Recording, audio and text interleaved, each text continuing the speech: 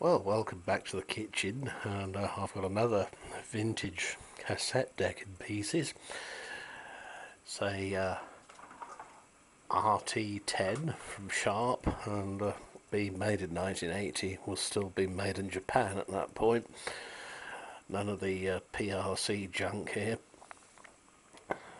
Now, you might think that this is a nicely made piece of kit, and so it is, to a very large degree. But there's one nasty little thing in there they've done to make it conk out and be just about unfixable.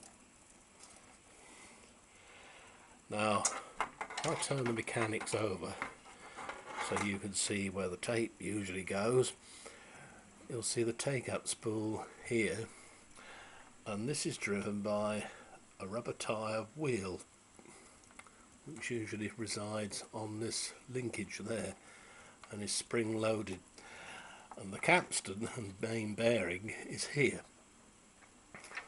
and I've had to clean this up because there was nothing wrong with the bearings at all, but the rubber wheel that does the take-up is driven by a very thin rubber tyre itself, which is mounted on the capstan and spins in this groove. So you've got the phosphor bronze or sintered bronze bearing each end there, and then a little slot. Well, to cut a long story short, this little rubber sleeve on the capstan had done what Phillips cassette belts and idlers used to do in the 60s and early 70s, and had turned to goo. And the thing is an absolute pig to remove. As you can see, you've got to virtually dismantle the whole machine to get at it. Even taking the power button and the main transformer out and its shielding plate and all this sort of stuff. Why do I do all this, you may ask? Sometimes I ask myself that. This particular machine belongs to Vintage Sales 14 James, who's been down here for the weekend from Yorkshire. About 300 miles he had to go when he went earlier on, about 5. We've had Vintage Sales 1992 Adam down here from Ashford as well, and his Vauxhall Corsa is still giving trouble. It's a 3-cylinder engine. I think they're only 998cc. Funny little thing, but the cylinder head is cracked, or the block is cracked.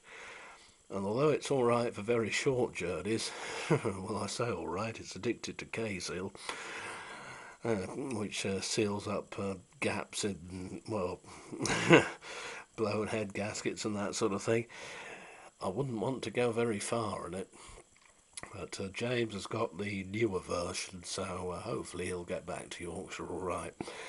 But as for this thing, it's going to be a bit of a swine to do, for the simple reason that got to work out a way of putting a rubber sleeve on that when the main bearing assembly there is around it. At least they did one thing right. They did make it so that you can unscrew this main bearing assembly from the chassis of the thing. It's not the only machine afflicted by this problem. Apparently some realistic decks, part of the old Tandy chain, which we no longer have here in England, of course, and the UK, were also afflicted with this problem.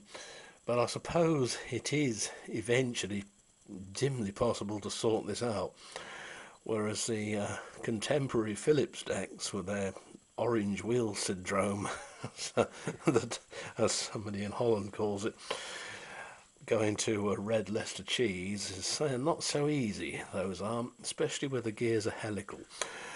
But with a bit of luck and the following wind, we will have this back to health in the not too distant future.